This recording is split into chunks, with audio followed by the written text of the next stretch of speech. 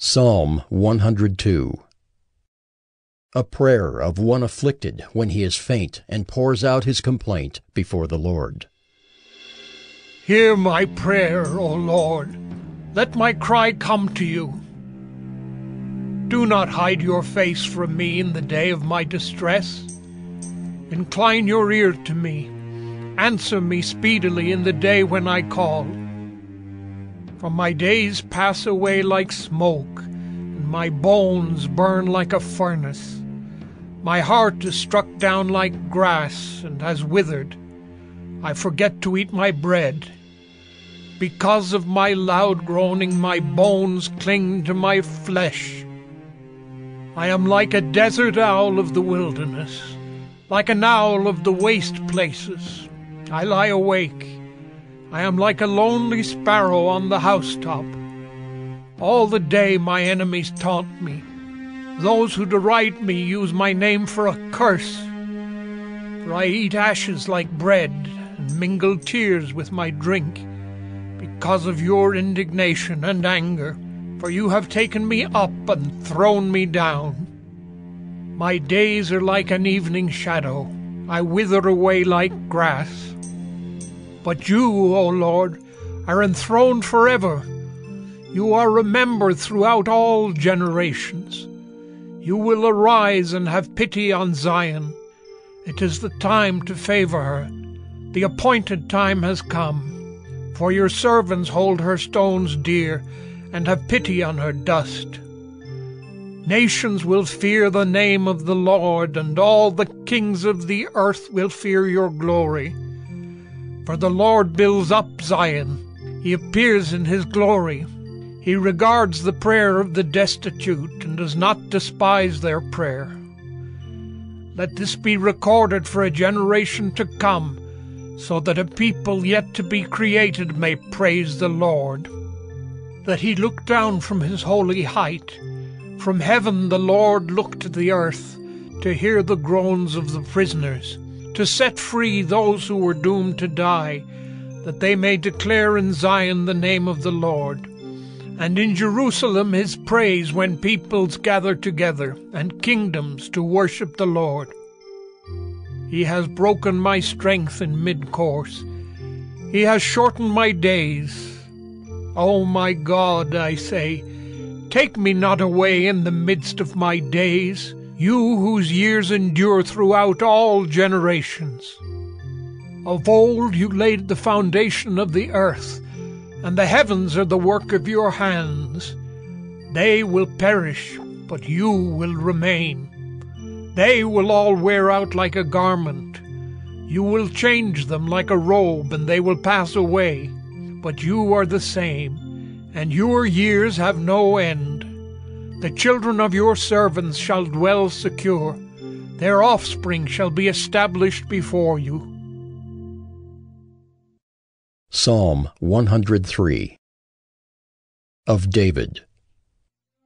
Bless the Lord, O my soul, and all that is within me. Bless his holy name. Bless the Lord, O my soul, and forget not all his benefits, who forgives all your iniquity, who heals all your diseases, who redeems your life from the pit, who crowns you with steadfast love and mercy, who satisfies you with good, so that your youth is renewed like the eagles. The Lord works righteousness and justice for all who are oppressed. He made known his ways to Moses, his acts to the people of Israel. The Lord is merciful and gracious, slow to anger and abounding in steadfast love. He will not always chide, nor will he keep his anger forever. He does not deal with us according to our sins, nor repay us according to our iniquities. For as high as the heavens are above the earth, so great is his steadfast love toward those who fear him.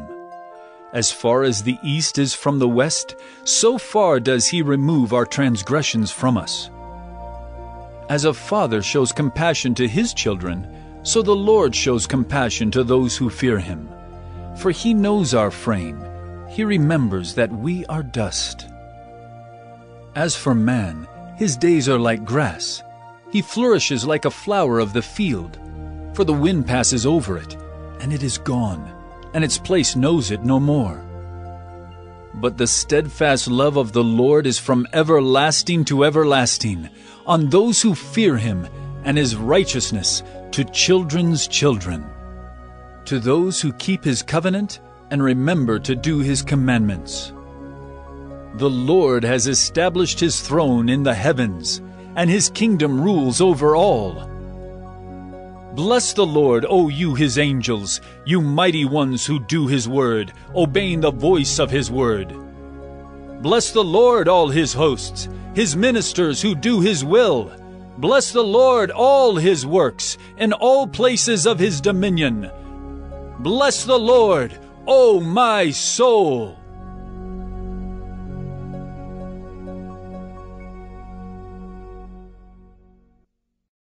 Psalm 104.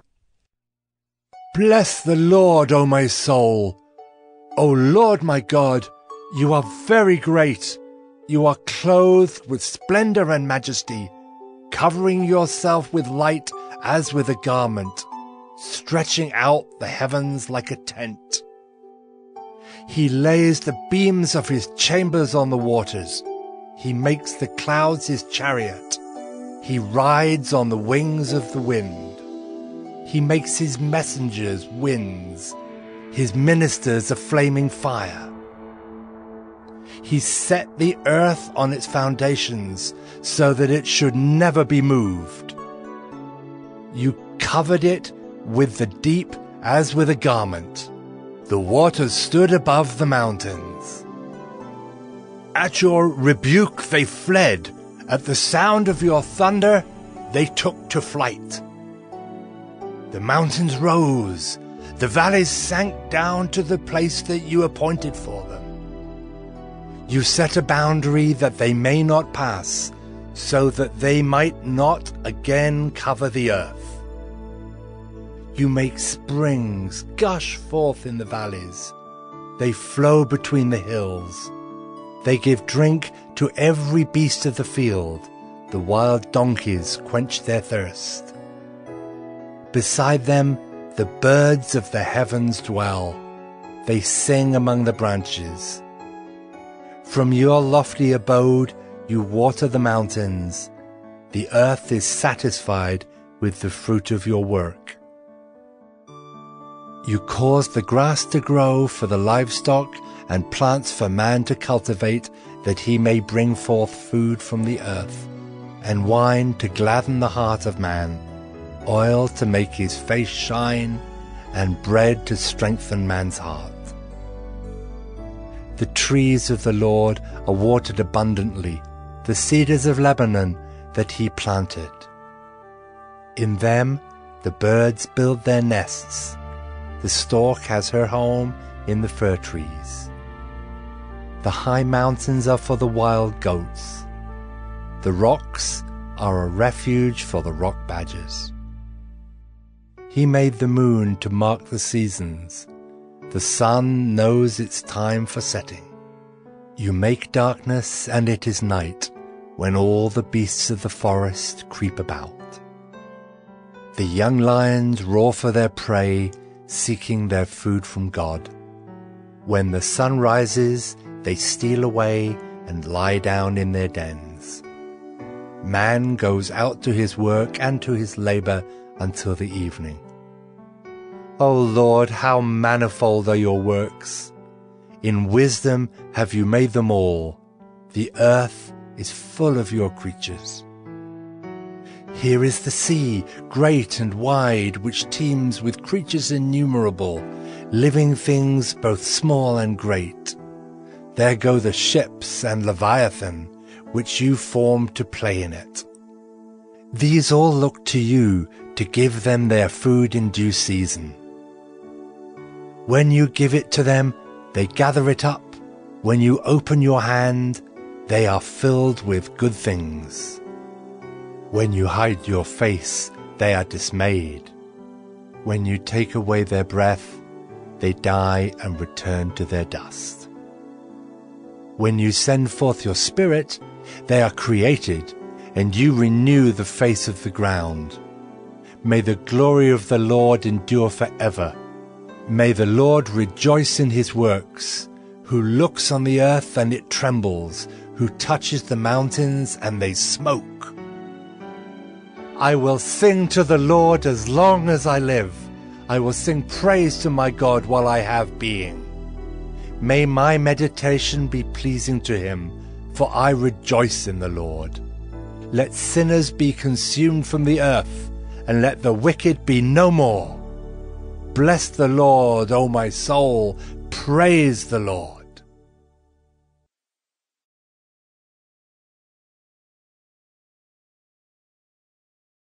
And as Jesus' disciples come back, he then starts to give various teachings about prayer, about trusting in God's provision.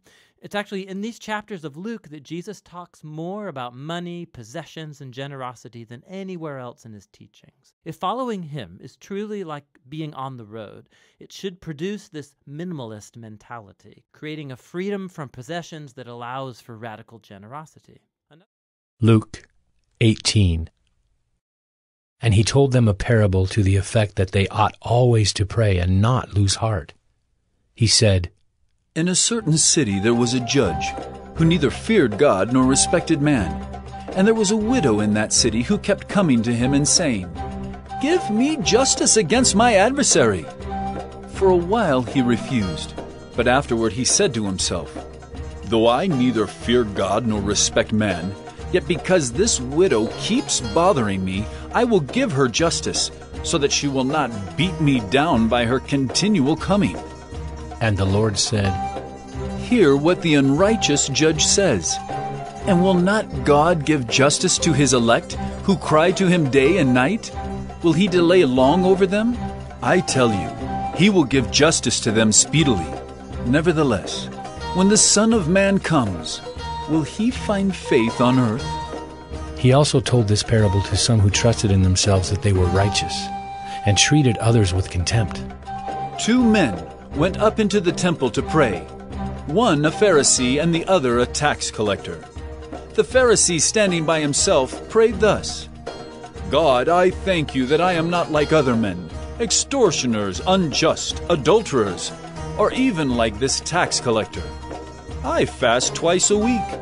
I give tithes of all that I get.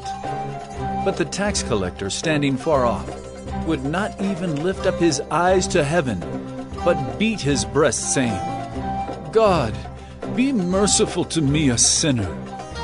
I tell you, this man went down to his house justified rather than the other. For everyone who exalts himself will be humbled, but the one who humbles himself will be exalted. Now they were bringing even infants to him that he might touch them. And when the disciples saw it, they rebuked them. But Jesus called them to him, saying, Let the children come to me, and do not hinder them, for to such belongs the kingdom of God. Truly I say to you, whoever does not receive the kingdom of God like a child shall not enter it. And a ruler asked him, Good teacher, what must I do to inherit eternal life? And Jesus said to him, Why do you call me good? No one is good except God alone. You know the commandments. Do not commit adultery, do not murder, do not steal, do not bear false witness, honor your father and mother. And he said, All these I have kept from my youth. When Jesus heard this, he said to him, One thing you still lack. Sell all that you have and distribute to the poor, and you will have treasure in heaven. And come, follow me. But when he heard these things, he became very sad, for he was extremely rich. Jesus, seeing that he had become sad, said, How difficult it is for those who have wealth to enter the kingdom of God. For it is easier for a camel to go through the eye of a needle than for a rich person to enter the kingdom of God. Those who heard it said, Then who can be saved? But he said, What is impossible with men is possible with God. And Peter said, See, we have left our homes and followed you.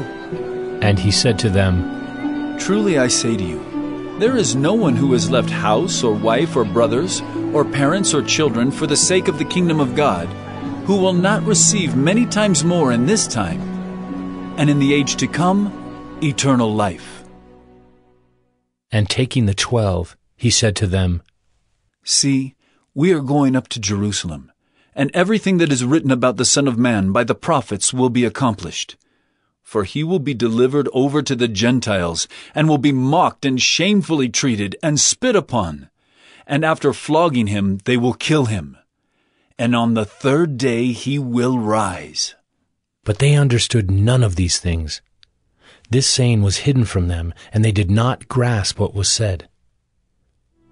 As he drew near to Jericho, a blind man was sitting by the roadside begging, and hearing a crowd going by, he inquired what this meant.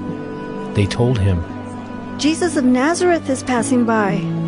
And he cried out, Jesus, Son of David, have mercy on me. And those who were in front rebuked him, telling him to be silent. But he cried out all the more, Son of David, have mercy on me. And Jesus stopped and commanded him to be brought to him. And when he came near, he asked him, What do you want me to do for you? He said, Lord, let me recover my sight. And Jesus said to him, Recover your sight. Your faith has made you well. And immediately he recovered his sight and followed him, glorifying God. And all the people, when they saw it, gave praise to God.